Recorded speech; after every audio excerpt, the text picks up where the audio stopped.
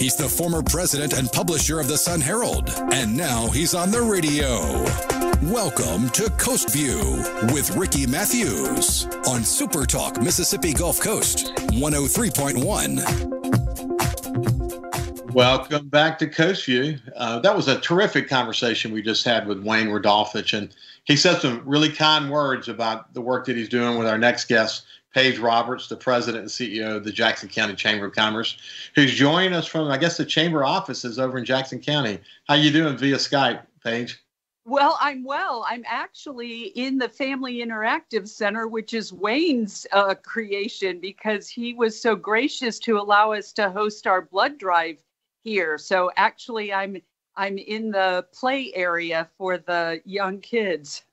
All right. You know, that's a wonderful brainchild of his. What an amazing place that is, isn't it? Oh, very much so. And I'm thrilled to be here, and how appropriate that you were on with Wayne, because Wayne and I worked together at Pascagoula High School 20 years ago and have continued working together in a variety of ways ever since.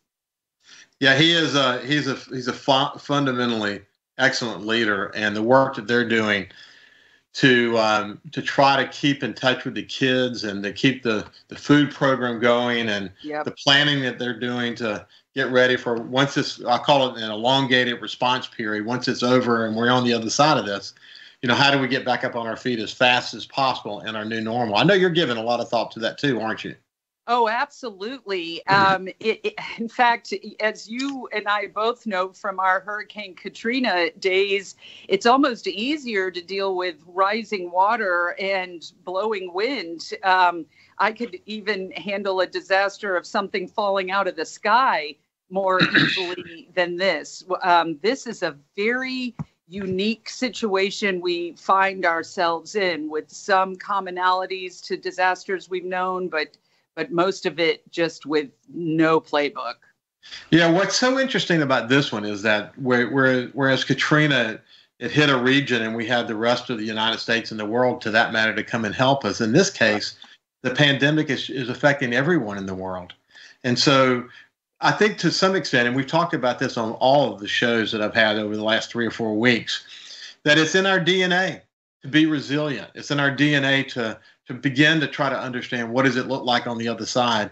So to some extent, if we were a community that had not faced disasters like we faced, we would not have, I think, the wherewithal and the experience to understand what it takes to recover. And I think we're in a position, at least now with that experience, to get back on our feet maybe quicker than some of the other communities, because we know the kind of conversations we need to be having.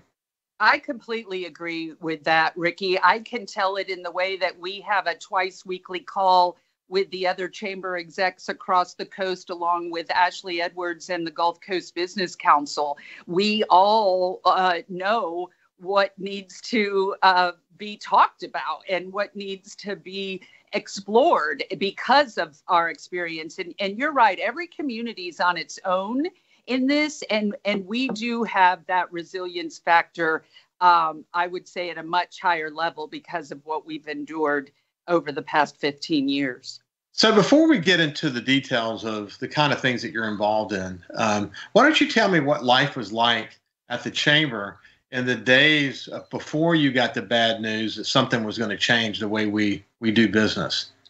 Sure. Well, things were a little like a whirling dervish at our chamber before COVID, because as many people know, I'm just 10 months into this job. And at 6 months, which was in December, I reorganized the structure, and we've been building ever since. So one of the big differences there in our rebuild is that we have made the chamber more policy driven, which turns out to be great foreshadowing, because some of the policy we were focusing on was health and mental health. Because I'm a firm believer that the person who leaves the house in the morning with the health or mental health issues is the same person who makes it to their desk at work, and those issues don't change. And so we have to be able to help our employees. And so those were just two of the policy issues we were focusing on. And then bam, the biggest health policy issue of the century. Wow, that's unbelievable. So give me a sense of I had the pleasure of serving on the board there for many, many years when I was a publisher of the Sun Herald, and just really fell in love not only with that organization but the people who are involved in it. They're so passionate about their community, and I've often referred to Chevron and Ingalls as sort of the bookends on one end and Stennis the bookend on the other end, and then all this amazing stuff going on in between. But Jackson County has had its economic development and small business act together for a very long time. But give us a sense of that. Sure. Well, one of the ways that we had been working together pre-COVID and now has helped us to maintain that is the partnerships with the Jackson County Economic Development Foundation. I know you've had George Freeland and Mary Martha Henson on your show, as well as Brian Fulton, our county administrator, and the Board of Supervisors. So, you know, the world really rises and falls on relationships. And that is what we were growing and nurturing before COVID spread into our air, into our spheres. And it's what we continue to do. We have been working very closely with our partners. Yeah, the George Freeland did a terrific job of explaining how the Jackson County Economic Development Foundation is only as strong as the relationships it has in the community and all of its partners. And he went through a great discussion about that. And, you know, to be in that job as long as he has been in that job is a real testament to George, yes, that he has been able to have the confidence of so many important leaders over so long a period of time. Jerry St. Page, the time I spent with Jerry, he mentioned that George has been just a phenomenal leader and tremendously supportive of all the efforts in Jackson County to stay focused on creating the kind of economic development atmosphere, environment that allows companies to thrive. And the Jackson County Chamber has always been part of that in a big way, hasn't it? Sure. Well, and as you mentioned, Jerry St. Pay, he sits on both our boards. So yeah, both George and I work very closely with him, as well as a host of other common leaders in our area, from, as you mentioned, Chevron, Ingalls, Mississippi Power, but also the small businesses. George and I have talked about the economic development foundation focusing on the sort of big picture industry, and we at the Chamber are focusing on that community development that goes with the small businesses and how it all interconnects. But again, it's about connecting with each other, and that is our greatest strength here in Jackson County. I saw it after Hurricane Katrina. I continue to see it now in 2020. You know, before we get too far from Jerry, let me just say this, that my Coast Vue session with him was fascinating. We went through his book, his life. What an incredible life. And here's a guy in his early 80s that really shows no signs of stopping. I mean, he's not a board member emeritus. He is an active, thriving, participating, contributing member of the community from a leadership perspective. And there's literally no sign of stopping him. It's really quite impressive, isn't it?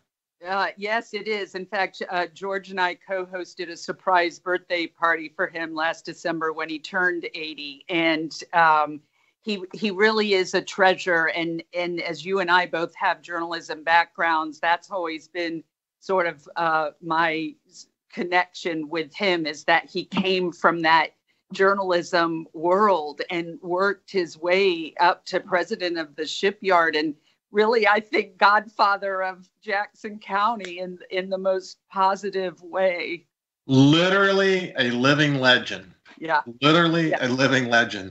And, you know, people who are watching this who don't know Jerry St. Pay, look up my Coast Vue session with him and be ready to be inspired. This is the kind of leaders that we have in this community, and they play fundamentally important roles in everything that we do.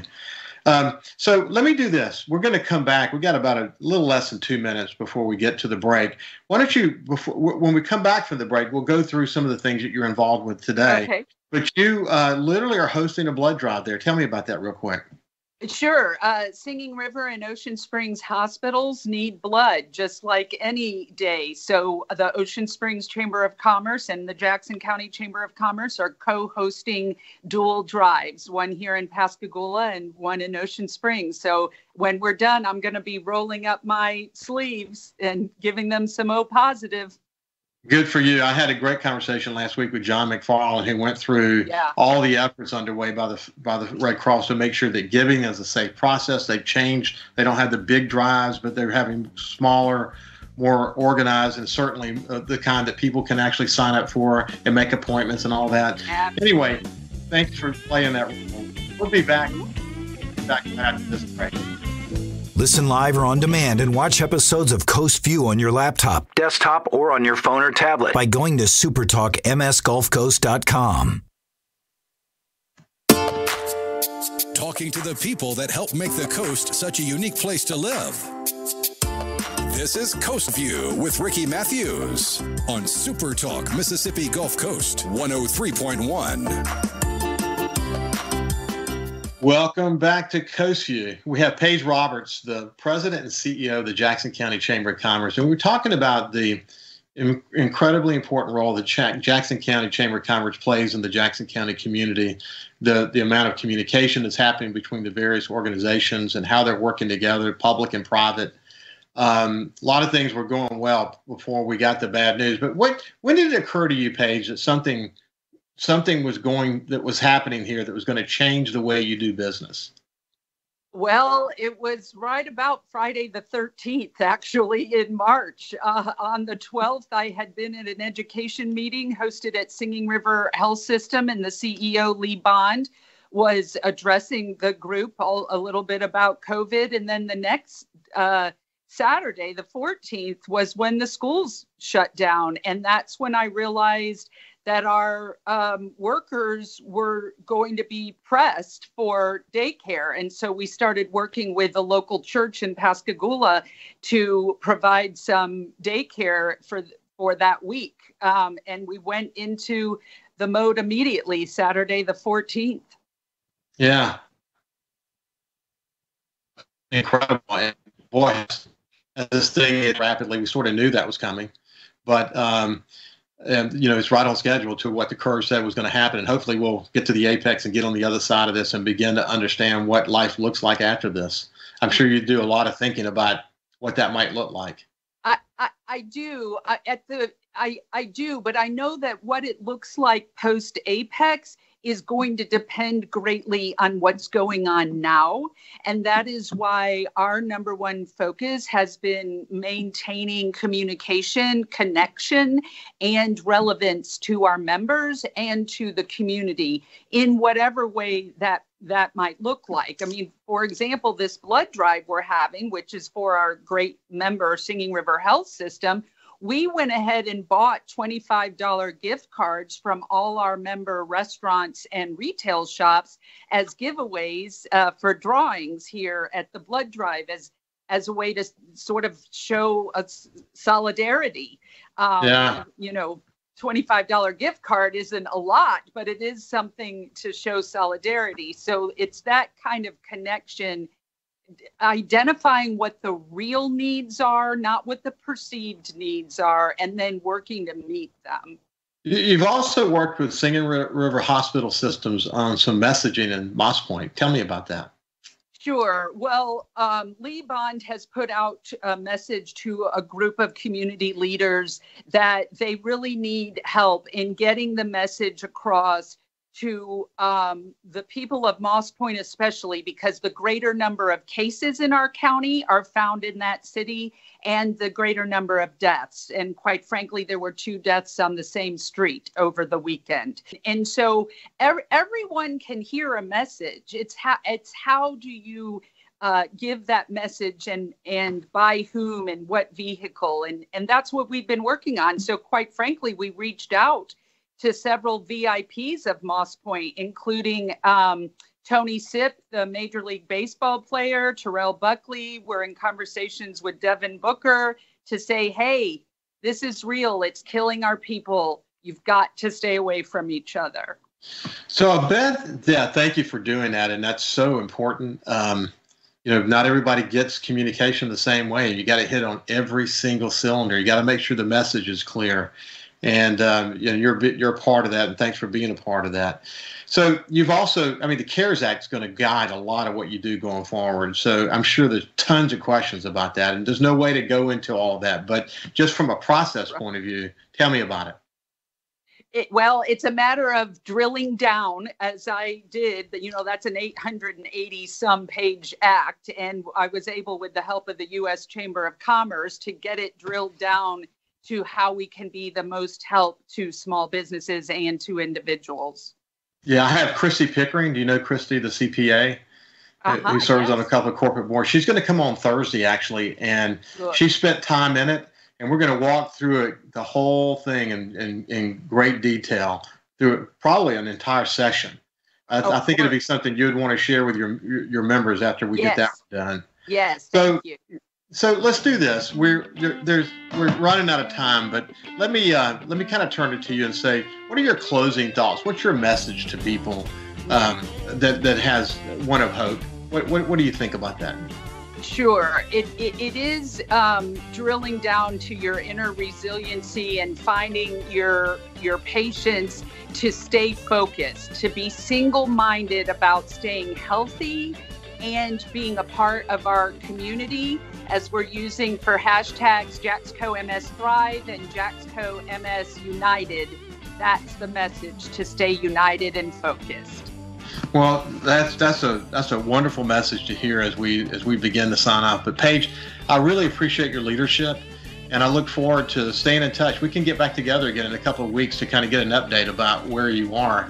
Follow SuperTalk Mississippi Gulf Coast 103.1 on Facebook, facebook.com/SuperTalk MS Coast 103.1.